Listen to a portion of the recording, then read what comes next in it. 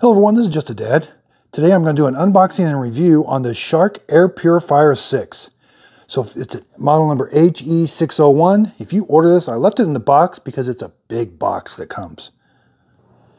Okay, so right now they've got this on sale for $250. It retails for $450. And it's the HE601 Air Purifier.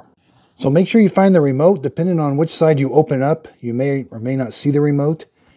And then when you take it out, it's got this very important piece of plastic. If you follow it around the back, we got to remove this cover so that we can get to there's the filter material, and we got to remove, tape didn't come off. We got to remove the filter and take the plastic off of the filter. So I'm gonna have to cut this plastic off to remove the plastic. So here's what the inside of it looks like. It looks like it's got a bunch of 6 fans. Here's the model number for the filter.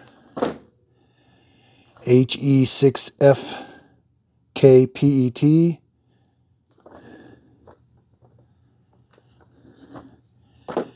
It's got like a seal on it. It's got like a plastic frame around it. So when you put it on, make sure it's got this like little thing you can pull. That's what you pull to get it off. And then put the cover back on and it just snaps on. So again, the unit is tall. It's 32 inches tall, which is 2 feet 8 inches.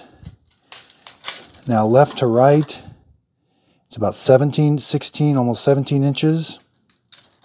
I do like that it has these nice sturdy handles on each side, so it makes it moving it very easy.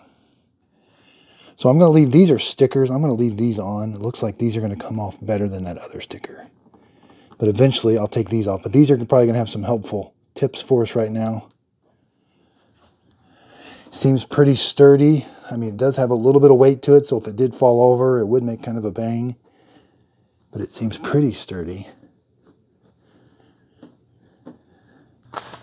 Okay, so when you first turn it on, the little power indicator is lit. It's a touch screen, so just press that. It does make some tunes. So it's turning on the fans. It says I have clean air. I've got the remote here too. It says remove so that you can activate the batteries. Remote's pretty standard. The display on the front of the machine kind of matches what that is. That's a really nice blue. I like that. So over here I can touch this. I can touch the fan. I can go to low. So there's low. Okay, low is pretty quiet.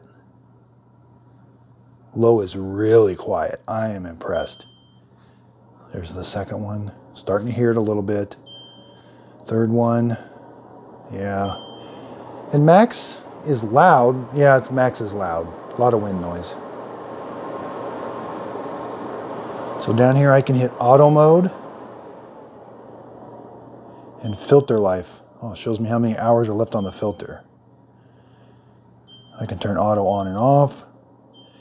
Air info, time to clean. So it's sensing my air is pretty clean right now. It's given a particle to particles 1.0. Then I can set times.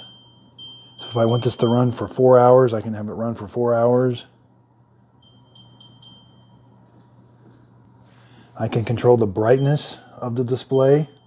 I can turn it all the way where it's barely lit and back on. And it also controls the display down here.